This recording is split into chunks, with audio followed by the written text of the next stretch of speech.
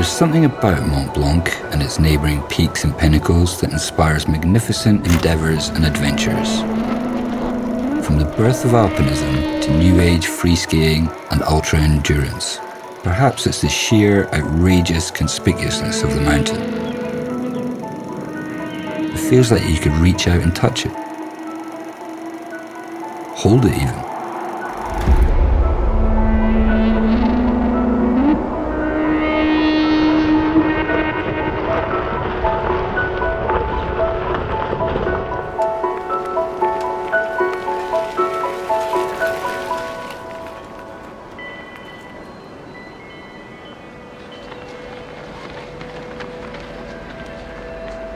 First ascents. First winter ascents. Fastest ascents. Most technically challenging. First ascents. New lines, circumnavigations.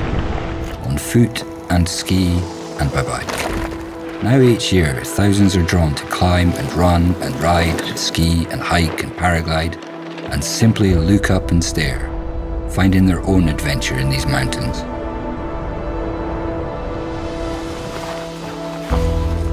But to what point do we pursue these feats? Because it's there? Because we can? Because we have a want for adventure?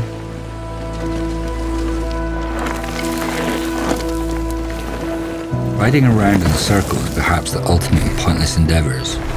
Mont Blanc acts as the hub to our wheel as we make our clockwise journey around the Massif, a petit boucle around the Grande Montagne. Days of travel to end up exactly where we started. But a bike ride will always be about more than turning pedals.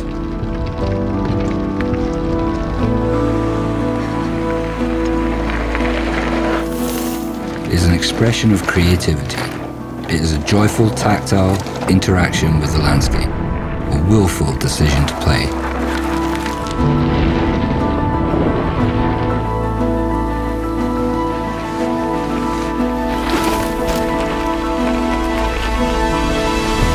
You cannot get a true impression of a place without seeing and feeling it for yourself. And what better way to feel than via play? Riding isn't about escapism. It is about immersion, an excuse to put our energy into the most important things in life, free from distraction. And what a landscape in which to immerse ourselves. A labyrinth of valleys laced with ancient trails. We pass between verdant greens and sun-scorched browns, across glacier meltwater streams. We play until sunset each day.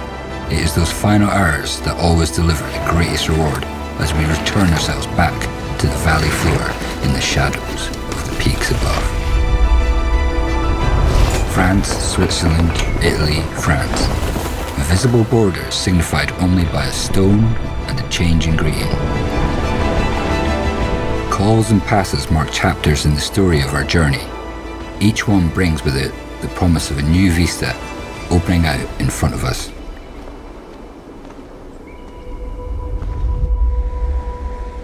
Always we move forwards. Forwards to where we started. Except it's not exactly where we started. The location may be the same, but we have changed. This journey was no first or fastest, no epic in terms of athletic feats. Yet that was where its value lied.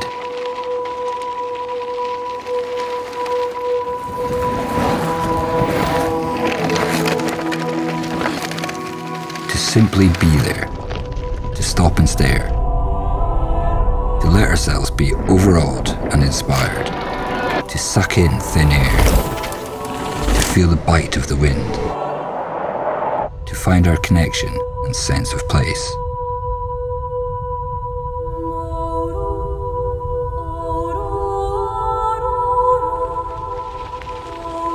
Merci, Mont Blanc.